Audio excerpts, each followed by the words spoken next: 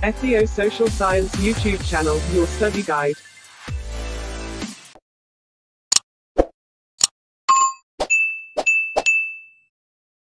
ሃይ ሰላም እንዴት ናችሁ? ወደ ሶሻል ዩቲዩብ ቻናል ተመልካቾች ዛሬ እንግዲህ ይዤላችሁ የመጣሁት ሂስትሪ የ9ኛ ክፍል አዲሱን መጽሐፍ ነው እና ዛሬ ዩኒት 1ን የምንመለከት ይሆናል ማለት ነው። ወደ ትምህርታችን ስንገባ ዩኒት 1 the discipline of history and human evolution የሚለውን የምንመለከት ይሆናል ማለት ነው። እና ይሄ ዩኒት ምን ነገሮችን ያካትታል? ስለ ፕሪሂስትሪ እና ሂስትሪ ልዩነታቸውና ትርጉማቸው፣ ስለ ዲሲፕሊን ኦፍ ሂስትሪ፣ ስለ ኢቮሉሽን ኦፍ ሂውማን ቢንግ፣ ስለ ስቶን ኤጅ፣ ስለ ኢመርጀንስ ኦፍ ስቴት የመሳሰሉትን ነገሮች የያዘ ነው ማለት ነው። እና በተጨማሪም ይሄ የምንመለከተው ርዕስ ቀጣይ ለምናያቸው ዩኒቶች በጥልቀት እንድንረዳ ያደርገናል ማለት ነው። 1.1 meaning of prehistory and history. The term history derived from the Greek word historia means inquiry or an account of one's inquiries. ይሄ ምን ማለት ነው? ሂስትሪ የሚለው ቃል ኢስቶሪያ ከሚለው የግሪክ ቃል የተገኘ ሲሆን ትርጉሙም ኢንኳየሪ ወይም ጥያቄ ወይም ያንድን ሰው የጥያቄዎች ዘገባ ማለት ነው። ሂስትሪ is the story of humans in the past. እና ሂስትሪ ማለት ደግሞ ተጨማሪ የጥንት ሰዎች ታሪክም ማለት ነው ማለት ነው። It tells what they did and what happened to them. እና የድሮ ሰዎች ምን አደረጉ እና ምን እንደደረሰባቸውም ይነግረናል ማለት ነው። Historians are people who study and write about human past.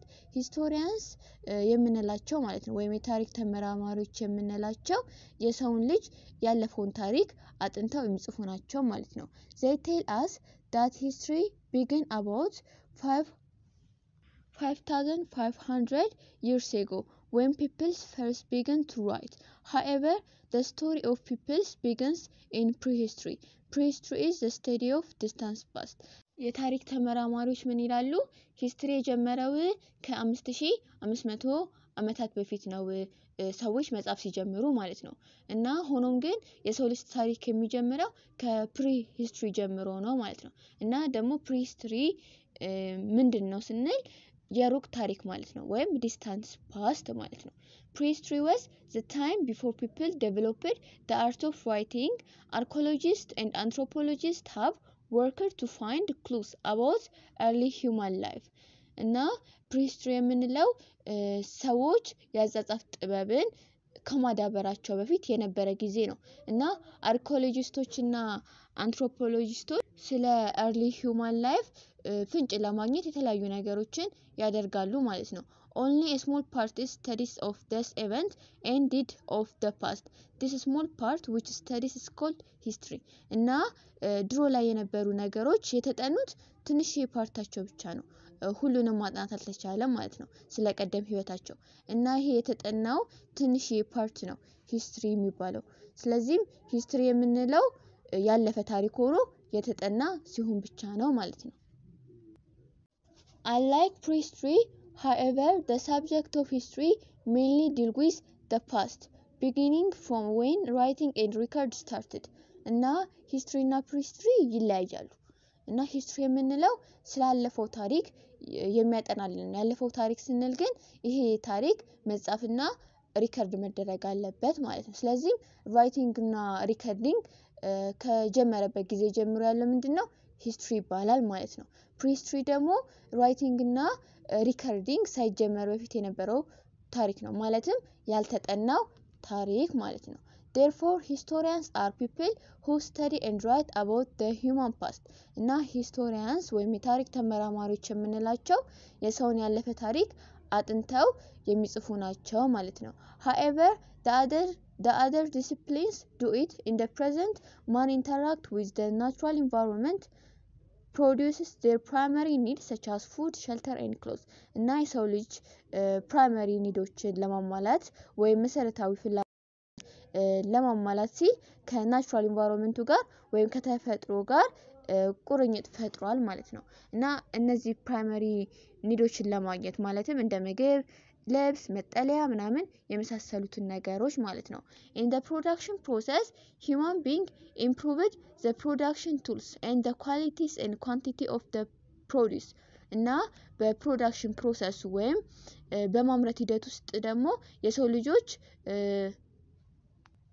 የሰው ልጆችን በምንመለከትበት ጊዜ የተለያዩ መሳሪያዎችን ማምረት ችሏል እና እነዚህ መሳሪያዎች ደግሞ ከጊዜ ወደ ጊዜ በጥራትም ሆነ በብዛት እየተሻሻሉ መጥተዋል ማለት ነው ወይም መመረት ችለዋል።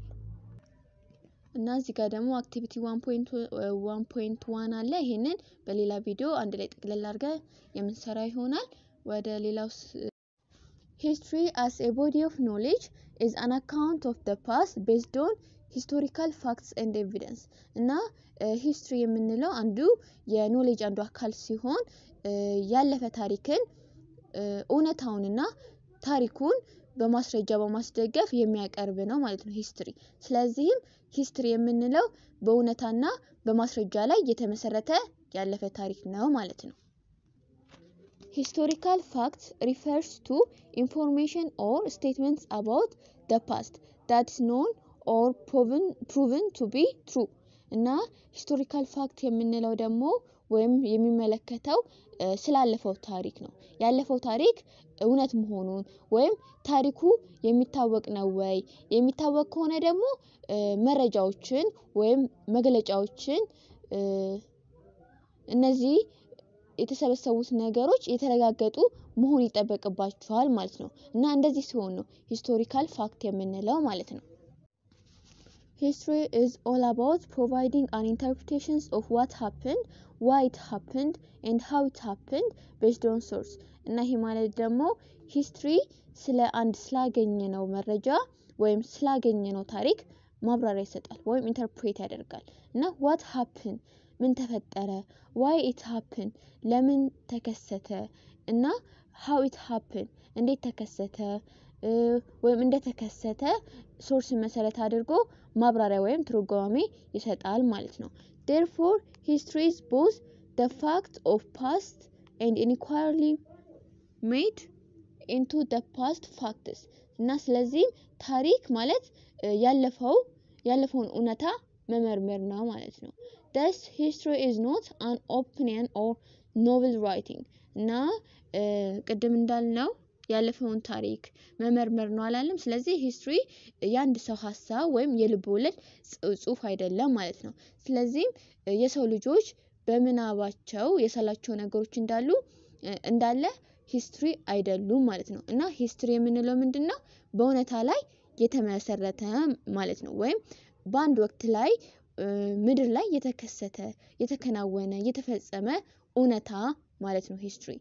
Identifying historical facts from opinion requires critical thinking እና historical factን ከኦፒኒየን ወይም ከአስተያየት ለመለየት በጥልቀት ማሰብና ማገናዘብ ይኖርብናል ማለት ነው። ይሄም ማለት distinguishing between facts and opinion is one of the most important skills you can learn from studying history እና historyን በመናጠናበት ጊዜ ወይም historyን በማጥናታችን ብቻ የምንችላቸው ወይም የምናውቃቸው በጣም ጠቃሚ ችሎታዎች ይኖራሉ ማለት ከነዚህ መካከል በሂስቶሪካል ፋክት እና ወይም በእውነታውና በኦፒኒየን ወይም በአስተያየት መካከል ያለውን ልዩነት እንድናቅ ያደርገናል ማለት ነው። A fact is a statement that can be proved with supporting informations. On the other hand, an opinion is what a writer believes based on his or her viewpoint እና ፋክት ወይም እውነታ የምንለው መረጃ መሰረት አድርገን ማረጋገጥ የምንችለው ነገር ሲሆን ነው። በሌላ በኩል ደግሞ ኦፒኒየን ስንል ደግሞ በጸሐፊዋ ወይም በጸሐፊው አመለካከት ላይ በመመስረት የምናምነው ነገር ነው ማለት ነው። ዲፔንድ የምንሆነው ነገር ነው ማለት ነው። History writers can keep their opinions with facts, but an opinion is something that cannot be proved. ይሄ ማለት ደግሞ የታሪክ ጸሐፊዎች ሐሳባቸውን ከእውነታው ጋር ማቆየት ይችሉ ይሆናል። ነገር ግን ኦፒኒየን ከሆነ ማለት ነገር ግን ያሰቡትን ሐሳብ ወይም የያዙትን ሐሳብ ማረጋገጥ አይችሉም ወይም ሊያረጋግጡ አይችሉም ማለት። ስለዚህ ይሄ ምንድነው ኦፒኒየን ነው። ሊረጋገጥ የማይችል ከሆነ ይሄ ነገር ምንድነው ኦፒኒየን ነው ማለት ነው። እዚህ ጋር activity 1.2 አለ ስሩት 1.2 the discipline of history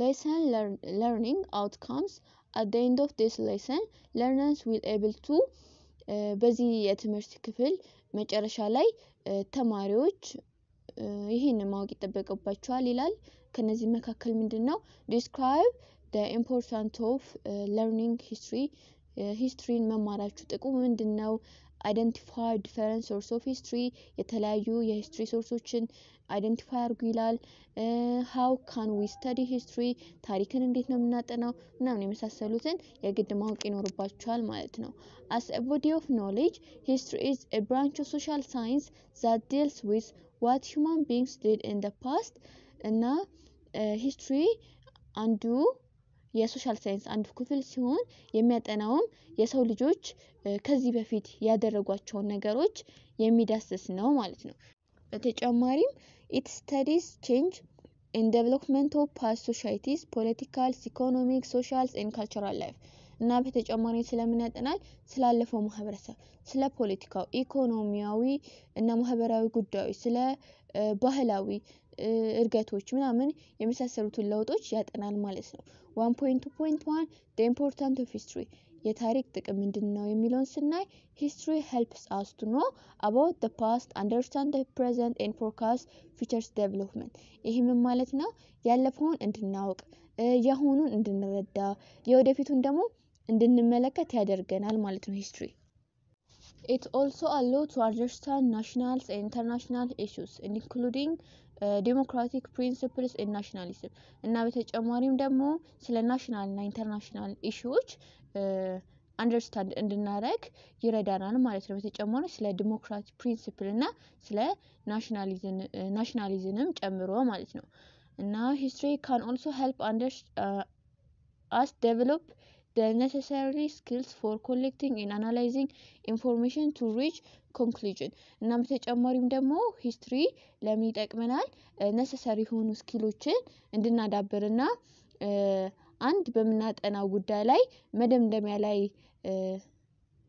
ለመድረስ ወይም እንድንደርስ ይሄኛው ዕውቀታችን መረጃን የመሰብሰብና የመተንተን ችሎታችን እንዲዳብር ያደርገናል ማለት ነው so it help us live our lives as conscious citizens actively participating in shaping our futures እና ቅድም ይሄ መረጃዎችን የመሰብሰብ የማቀናጀት የመተንተን ምናምን ችሎታችንን ያዳብርልናል አለም እና በተጨማሪም በህይወታችን ውስጥ ወይም በመኖርበት ጊዜ ከማህበረሰቡ ጋር ንቁ ህዝባዊ ተሳትፎ እንድናደርግና የወደፊት ህይወታችንን ደግሞ እንድናስተካክል ይረዳናል ማለት ነው ወይም ንቁ ዜጎች እንድንሆን ያደርገናል history ብቻ በማወቃችን ማለት ነው history teaches us critical skills studying helps students to develop essential research skills history helps us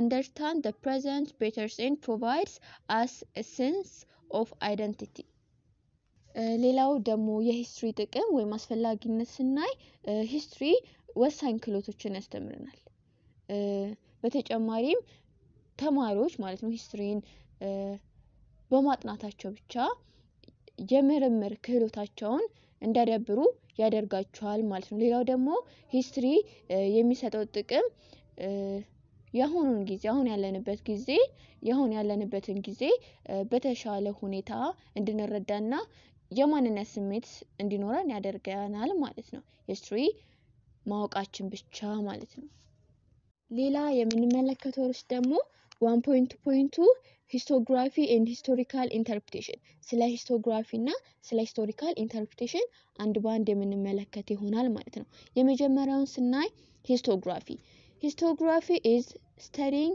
how knowledge of the past is attained and transmitted እና ይሄ ማለት ነው historiography ፓስት ላይ የተፈጠሩ ነገሮችን እንዴት ማጥናትና እንዴት ማስተላለፍ እንዳለብን የሚያጠና ነው ማለት ነው the world's oldest written history came from China archaeologists have discovered records of China's history before 1000 BC እና በዓለም ላይ እጅግ ጥንታዊው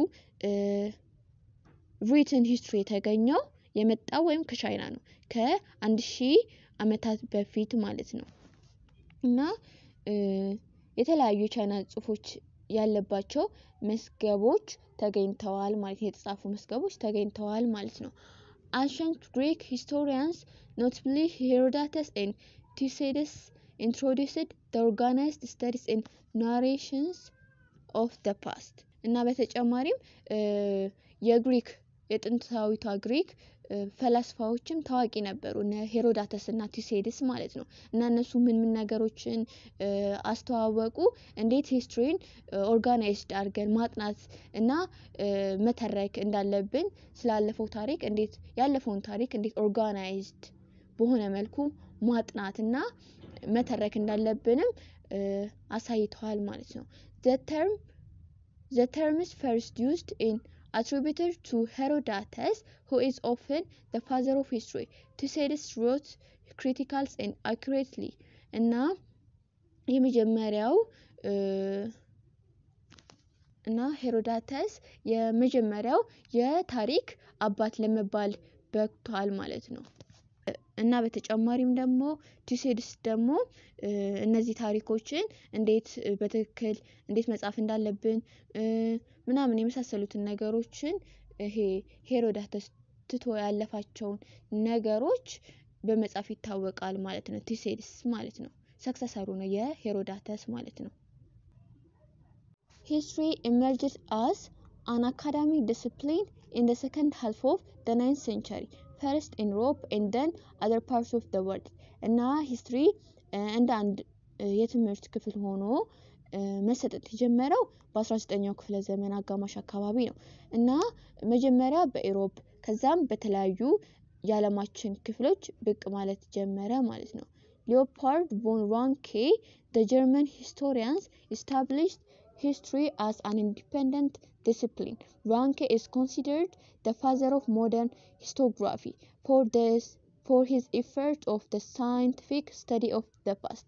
እና ሊዮፖልድ ቮን ራንክ የምንለው ሰውዬ ማለት ነው ጀርመናዊ ሂስቶሪያን ነው ወይም የታሪክ ተመራማሪ ነው እና ከ1795 እስከ 1860 እስከ 1886 የቆየ ሲሆን ሂስትሪን ራሱን ችሎ አንድ የትምህርት ክፍል እንዲሆን ወይም አንድ የትምህርት ዘርፍ እንዲሆን አድርጓል ራንኬ ማለት ነው ወይም አንድ የትምህርት ክፍል ሆኖ እንዲመሰረት አድርጓል እና ራንኬ በዚህና በመሳሰሉት ስራዎቹ ወይም ተጽዕኖዎቹ የመጀመሪያው የሂስቶግራፊ አባት ለመባል በቅቷል ማለት ነው ወይም እንዲሆን አድርጎታል ኢትዮጵያ had an indigenous traditions of history writing ይህም ማለት ነው ኢትዮጵያ ሀገር በቀልና ባህላዊ የሂስትሪ አጻጻፍ ስርዓት የነበራት ሀገር ነበረች it made some change from chronicles traditions in the early 20th century history emerged as an academic discipline in 1960s this decades its vitals in the growth of Ethiopian historiography እና ቅድም ምናለን የኢትዮጵያ ታሪክ ያጻጻፍ ስርዓቱ ባህላዊ እና ሀገር በቀል ነበር አላልንም እና ይሄ ነገር በሃያኛው ክፍለ ዘመን መጀመሪያ ላይ የሚጻፍበት ሂደት የተቀየረ መጣ ማለት ነው ይሄም ማለት ምንድነው የሚጻፍበት ዘዴ ማለትም ምን አይነት ነበረ የንጉሶችን የገድል ታሪክ የሰሩትን ስራ ምናምን ስለነሱ ብቻ ነበር የሚጻፈው ማለት ነው ባህላዊ ነው ስንል ማለት ነው እና ይሄ ነገር በሃያኛው ክፍለ ዘመን እየተቀየረ መጣ ማለት ነው እና ሂስትሪ ኢትዮጵያ ውስጥ እንደ አንድ ትምህርት ክፍል ሆኖ ደግሞ መሰጠት የጀመረው በ1960ዎቹ አካባቢ ነበር ማለት ነው እናም በዚህ 10 አመታት ውስጥ የኢትዮጵያ የታሪክ አጻጻፍ በጣም ትልቅ ለውጥ ወይም እርገት የታየበት ነበር ማለት ነው በዚህ 10 አመታት ውስጥ ማለት ነው ሁለተኛ ምን መለከተው ደግሞ ሂስቶሪካል ኢንተርፕሪቴሽን ምን ማለት ነው ስንል እንዴት ነው ታሪክን የምንተረጉመው የምንገልጸው የምናብራራው የሚለውን የሚይዝ ነው ይሄ ርዕስ ማለት ነው What happened in the past is endless. Thus, historians select topics or problems they describe to study. ይህም ማለት ነው እንደሚታወቀው ያለፈው ታሪክ ማለቂያ የሌለው ነው። ስለዚህም የታሪክ ተመራማሪዎች አንድን ነገር ለማጥናት በሚፈልጉበት ጊዜ ርዕሳቸው ወይም የተለያዩ ነገሮችን ለማወቅ ከነዚህ ኢንድለስ ከሆኑ ታሪኮች ይወስዳሉ ማለት ነው ወይም ይመርጣሉ። History is a systematic and objective study of the past as a field of discipline እና history እንደ አንድ የትምህርት ክፍል ሆኖ በመናጠናበት ጊዜ ምን መሆን አለበት? ሲስተማቲክ መሆን አለበት፣ ስልታዊ ማለት ነው። ስለዚህ ስልታዊ እና ኦብጀክቲቭ መሆን አለበት ማለት ነው። ስልታዊ ነው ስንል it's a systematic study because historical study follows established rules, procedures and standards እና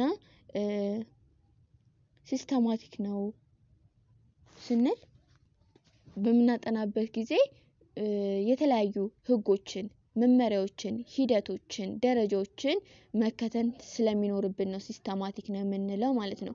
Historians use specific basic methods in writing history እና ሌላ ደግሞ የታሪክ ተመራማሪዎች ሂስትሪን ለመጻፍ የተለያዩ መሰረታዊ የሚባሉ ዘዴዎችን ይጠቀማሉ። The study of history also refers to the objective pursuit of truth. In principle, historians are expected to avoid bias through its different in practice እና አንድ ተመራማሪ አንድን ታሪክ በሚያጠናበት ጊዜ የሚያጠናው ታሪክ ምን ያህል እውነተኛ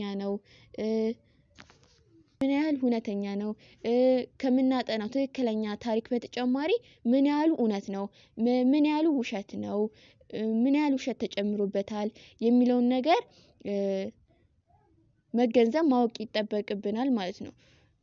ይሄም ሲሆን ነው ኦብጀክቲቭ መሆን አለበት ወይም ኦብጀክቲቭ ነው የምንለው ማለት ነው። ስለዚህ ኦብጀክቲቭ ነው ስንል ምንድነው? only putting real facts በቃ real fact መሆን አለበት ማለት ነው። Historical interpretations is the process by which we describe, analyze, evaluate and create an explanation of past events. ይሄም ማለት ነው ሂስቶሪካል ኢንተርፕሬቴሽን የምንለው ያለፉት ክስተቶች የምንገልጽበት፣ የምንገመግምበት እና ማብራሪያ የምናገኝበት ወይም የምንፈጥርበት ሂደት ነው ሂስቶሪካል ኢንተርፕሬቴሽን ማለት ነው። We base our interpretations on primary or secondary sources or both sources. Interpretation ወይም ኢንተርፕሬት በምናደርግበት ጊዜ የምንሰበስበው ሶርሶች ወይም ምንጮች ምን ላይ መሰረት መሆን አለባቸው? ፕራይመሪ ወይም ሰከንደሪ ሶርስ ላይ የተመረኮዙ መሆን አለባቸው ማለት ነው።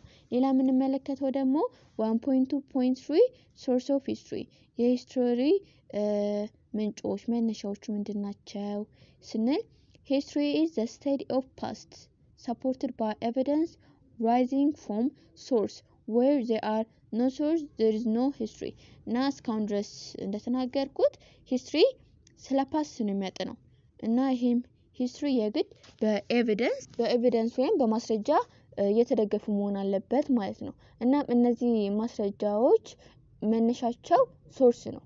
እና ሶርስ ከሌለ ደግሞ ሂስትሪ የሚባል ነገር የለም። ስለዚህ ሂስትሪን ለመጻፍ ወይም ለማወቅ የግድ ሶርስ ያስፈልጋል ማለት ነው። Sources are therefore key to the studies and writing of history. Mostly commonly, historians divided sources into two broad groups. They are primary and secondary. እናም ቅድም እንዳልኩት ሶርስ ወሳኝ ነገር ነው ሂስትሪ ለመጻፍ ማለት ነው። እናም አብዛኛውን ጊዜ የታሪክ ተመራማሪዎች ሶርስን በሁለት ግሩፕ ይከፍሉታል፣ ፕራይመሪ እና ሰከንዳሪ ሶርስ ብለው ማለት ነው። Primary sources are those that are contemporary, written the events under study. They are organized materials that have direct relation to the events that describe. እና ፕራይመሪ ሶርስ የምንላቸው አንድን ታሪክ በመናጠናበት ጊዜ በዛ ታይም ላይ ወይም በዛ ጊዜ ላይ የነበሩት ክስተቶችና እነዛ ክስተቶች ደግሞ ከነዛ ነገሮች ጋር ቀጥተኛ ግንኙነት ሲኖራቸው ነው ማለት ነው። ከኦሪጂናል ማቴሪያሎች ጋር ቀጥተኛ ግንኙነት ሲኖራቸው፣ ስለዚህ እነዚህ ነገሮች ኦሪጂናል ማቴሪያል ናቸው ማለት ነው። እነዚህ ክስተቶች example of primary sources are ሞኒመንትስ ሐውልቶች tools ornament ጌጣጌጥ artifacts ቅርሳቅርሶች coins ሳንቲም fossils ቅሪተ አካል inscriptions ጽሁፎች weapons መሳሪያዎች utils እቃዎች ruins of building የህንጻ ፍርስራሾች ምናምን የመሳሰሉት written materials የብራና ጽሁፎች manuscripts or handwritten materials በእጅ የተጻፉ እቃዎች chronicles ዜና መዋዕሎች diary ማስታወሻ ደብተሮች letters ደብዳቤዎች minutes codes of law የህግ ኮዶች court records የፍርድ ቤት መዝገቦች administration files አስተዳደራዊ ፋይሎች የመሳሰሉት እናም እነዚህ የጠቀስኳቸው እንዳለ ፕራይመሪ ሶርሶች ናቸው ማለት ነው እና በተጨማሪም እዚህ ላይ የምታያቸው ስዕሎች ፕራይመሪ ሶርሶች ናቸው ማለት ወደ ሁለተኛው ስንገባ ደግሞ secondary sources are sources that contains information that described from primary source in addition they provide us with second hand or indirect informations እና secondary source የምንላቸው ደግሞ አንዱ የኢንፎርሜሽን ከምናገኝባቸው ዘዴዎች ውስጥ አንዱ ነው ይሄ secondary source ማለት ነው እና ከፕራይመሪ ሶርስ derived የሆኑ ናቸው ማለት ነው ስለዚህ መሰረቱ ምንድነው ፕራይመሪ ሶርስ ነው ማለት ነው እናም በተጨማሪ ምን አይነት ኢንፎርሜሽን ነው የሚሰጠን ሰከንድ ሃንድ ኢንፎርሜሽን ወይም ቀጥተኛ ያልሆኑ ኢንፎርሜሽኖችን ነው የምናገኘው ከዚህ ሰከንደሪ ሶርስ ማለት ነው ለምሳሌ example of secondary source are articles ጽሁፎች books መጽሐፎች textbook የመማሪያ ጽሁፎች biography ስለ ህይወት ታሪክ oral tradition የቃል ንግግሮች ወጎች published stories and movies about historical events ስለ አንድ historical event የታተሙ ታሪኮች ወይም ፊልሞች ይገኙበታል secondary source ላይ ማለት ነው oral traditions are historical sources transmitted by word or mouth from one generation to the next እና oral tradition የምንለው አንዱ የሂስትሪ ሶርስ ነው እናም የሚተላለፈው በቃል ነው ከአንዱ ጄነሬሽን ወደ ሌላው ማለት ነው እና oral data can qualify the position of primary or secondary source based on the natures of information እና በኦራል ወይም በቃል በሚነገሩ መረጃዎች በመረጃው ሰጪው ባህሪ ላይ የተመሰረተ ነው ማለት ነው ወይም ፕራይመሪ ወይም ሰከንደሪ ሶርስ ለማለት ማለት ነው ስለዚህ ይሄ ኦራል ትራዲሽን ፕራይመሪ ነው ወይስ ሰከንደሪ ሶርስ ነው ለማለት በመረጃው ሰጪ ባህሪ ላይ የግድ መመስረት ይኖርብናል ማለት ነው ለምሳሌ አንድ ምሳሌ ብንወስድ በአድዋ ጦርነት ጊዜ የተከናወኑት ነገሮች ለማወቅ ፈልገን አንድን አርበኛ ብንጠይቅ እናም ይሄ አርበኛ ደግሞ በዛን ጊዜ አብሮ የተዋጋ ከሆነ እና ስለ ክስተቱ ከክስተቱ ጋር ቀጥተኛ ቁርኝት ያለው ከሆነ በዛን ጊዜ የተፈጠረውን ነገር በቀጥታ ይነግረናል ማለት ነው እናም ስለዚህ ይሄ ፕራይመሪ ሶርስን እናገኛለን ማለት ነው ነገር ግን የዚህን አርበኛ የልጅ ልጅ በዛን ጊዜ የተከናወነውን ነገር ብንጠይቅ ይሄ ደግሞ ሰከንደሪ ሶርስ ነው ማለት ነው ምክንያቱም ከኢቨንቱ ጋር ምንም አይነት ግንኙነት የላቸውም የነዚህ የልጅ ልጆች ማለት ነው እና ሌላ ደግሞ history can only be written based on data collected from the above mentioned source እና ታሪክን መጻፍ ስንፈልግ የግድ ቅድም እንዳልናቸው ፕራይመሪ እና ሰከንደሪ ሶርሶችን የግድ ያስፈልጉናል የግድ እነዚህ መጠቀም ይኖርብናል ማለት ነው ስለዚህ እነዚህ መሰረት አድርገን ብቻ ነው መጻፍ የምንችለው ማለት ነው however whatever the source of information it should be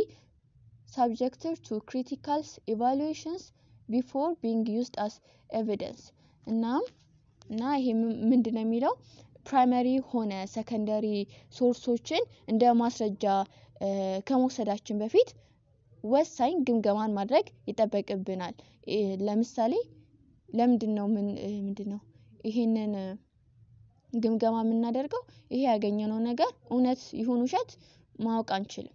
ስለዚህ እነዚህ እውነት ወይም ውሸት መሆኑን የግድ ማረጋገጥ ይኖርብናል ማለት ነው።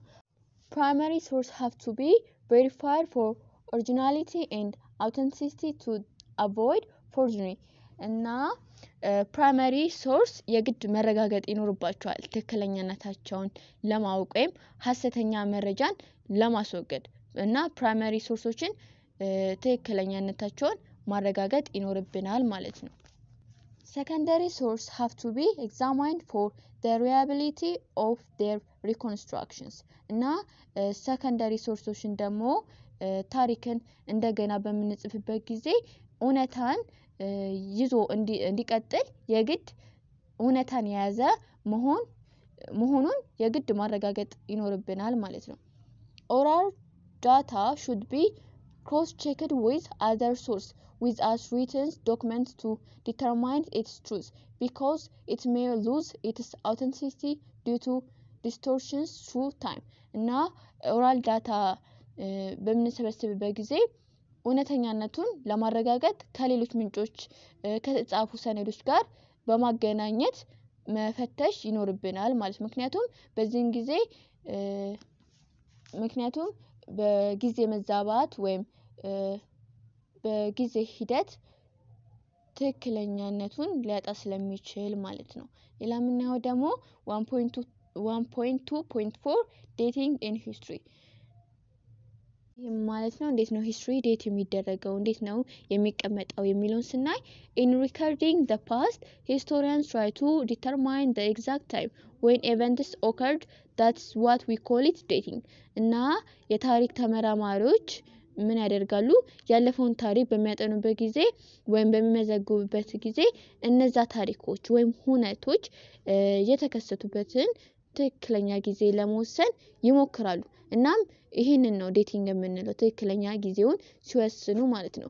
Dating is figures or numerical statement that express the time of historical events or processes እና በተጨማሪ ዴቲንግ የምንለው ታሪካዊ ክስተቶችን ወይም ሂደቶችን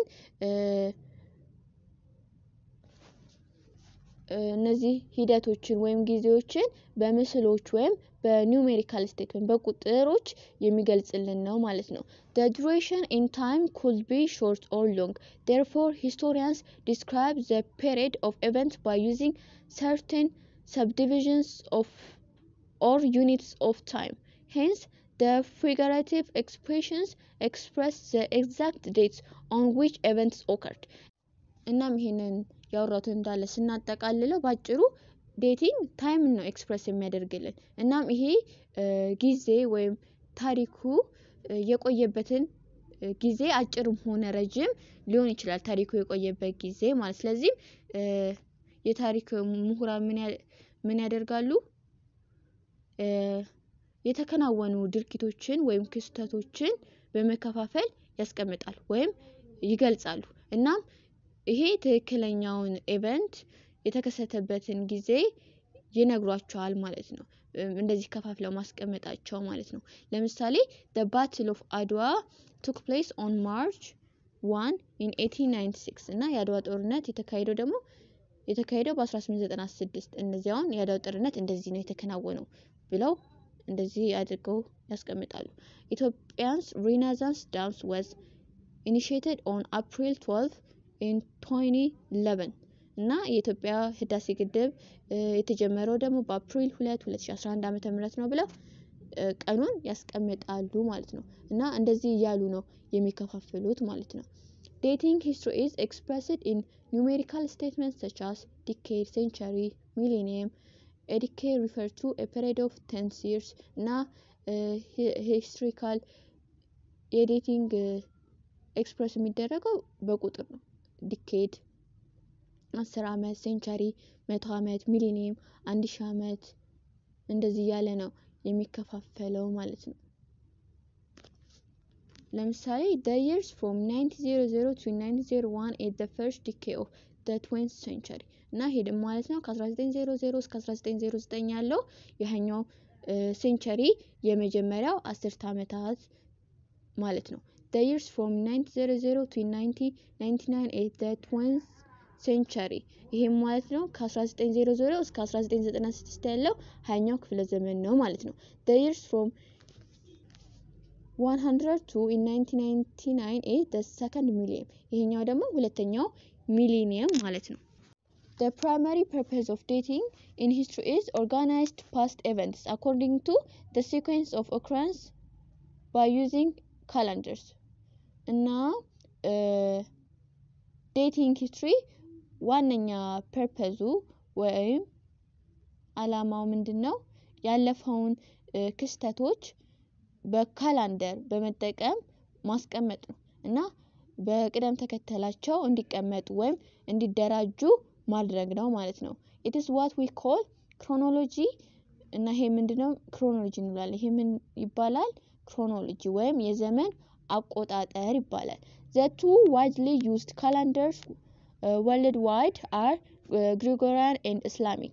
According to Gregorian calendars, time is counted forward and backward from the time of the birth of Jesus Christ. እና በዓለም አቀፍ ደረጃ በስፋት ጥቅም ላይ የሚውሉ ሁለት የቀን መቁጠሪያ አሉ እና ከነዚህ ውስጥ አንዱ ምንድነው? ግሪጎሪያን ካላንደር ነው። ሌላው ደግሞ ኢስላሚክ ካላንደር ነው እና ግሪጎሪያን ካላንደር የምንለው እንዴት ነው የሚቆጠረው? ክርስቶስ ዕለት ከተወለደበት ጊዜ ጀምሮ ወደፊትና ወደ ኋላ ያለው ጊዜ ነው የሚቆጠረው። ክርስቶስ ከተወለደበት ጊዜ በፊትና ክርስቶስ ከተወለደበት በኋላ እየተባለ ማለት ነው።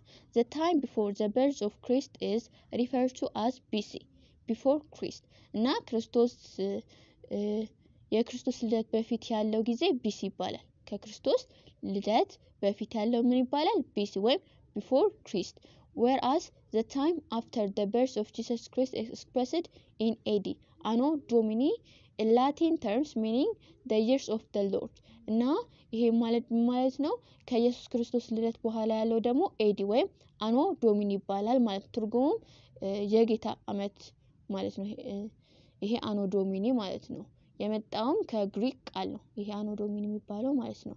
Ethiopians use its calendars which begins on September 11 of the Gregorian calendar. The Ethiopian calendar is 7 to 8 years behind the Gregorian calendar.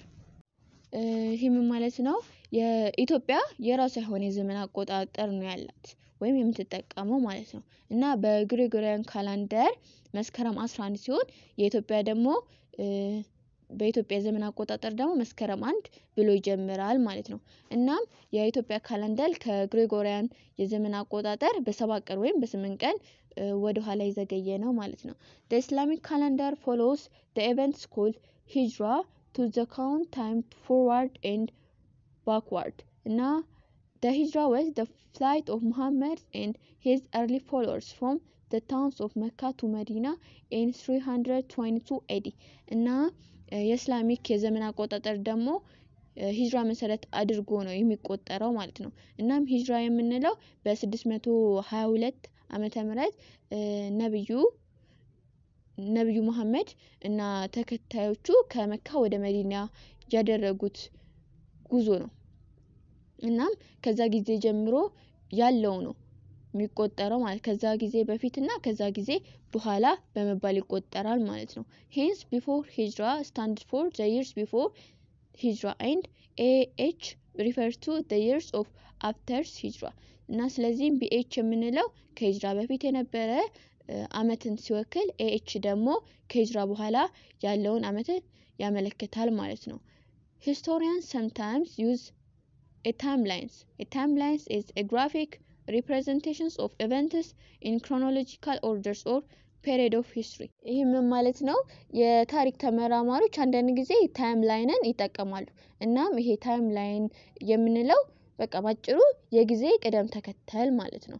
ይሄም ማለት ነው በታሪክ ውስጥ የነበሩ ወቅቶች ያሉትን ክስተቶች የሚያሳይ ሆኖ ስዕላዊ መግለጫ ነው ማለት ነው። It's horizontal or vertical lines up of historical events. Historical timelines enables quick visualizations and forms a clear idea of the passage of times about events እናም ይሄ ምንድነው ሂስቶሪካል ታይምላይን የምንለው ቅድም እንዳልነው የጊዜ ቀደም ተከተል ነው እና ይሄ ታይምላይን ሆሪዞንታልና ቨርቲካል ላይንን በመጠቀም የምንገልጽበት ነው እና በዚህ በታይምላይኑ በማሳየታችን በጊዜ ውስጥ ያለውን ክስተቶች በግልጽ እንድንረዳ ያደርጋል ማለት ነውና በጣም ሳቢ ነው ለይታ ይሄ ታይምላይን ማለት ነው In addition the timeline shows you when and where events happen during the discussions period እናም በተጨማሪም ዲስከስ በመናደርግበት ጊዜ በቀላሉ ለመረዳትና ወቅቱ መቼ እና የት እንደተከሰተ በቀላሉ ያሳየናል ይሄ ታይምላይን ማለት ነው እና አሁን እዚህ ላይ የምንመለከተው ይሆናል ታይምላይን እንዴት እንደተሰራ ማለት ነው በምንመለከትበት ጊዜ በሁለት ከፍሉታል ፕሪሂስትሪ እና ሂስትሪ ብሎ እና ፕሪሂስትሪ ከ3 ሚሊዮን ዓመት እስከ 3000 BC ድረስ ይላል ሂስትሪ ደግሞ ከ3000 BC እስከ አሁን ድረስ ያለውን ጊዜ የሚያመለክት ይሆናል እና ፕሪሂስትሪን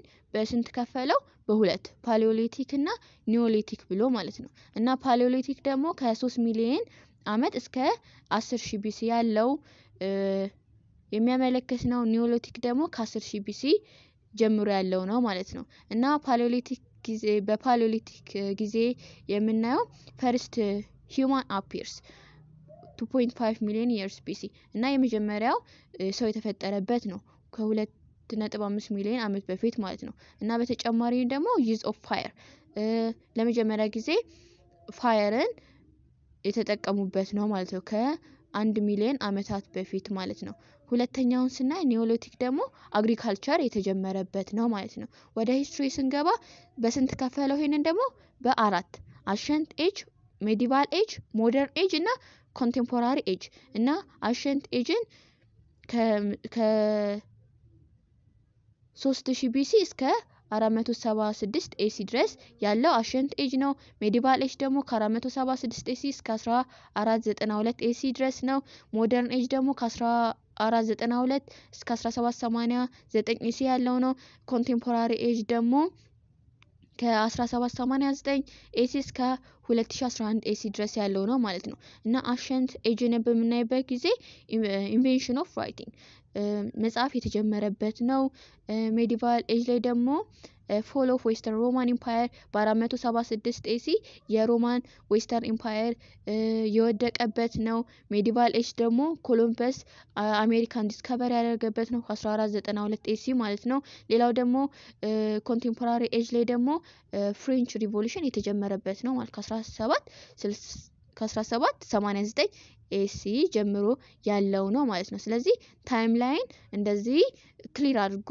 ያስቀምጥልናል ማለት ነው በቀላሉ እንድንረዳው ያደርገናል በታይም ላይን በመግለጻችን ማለት ነው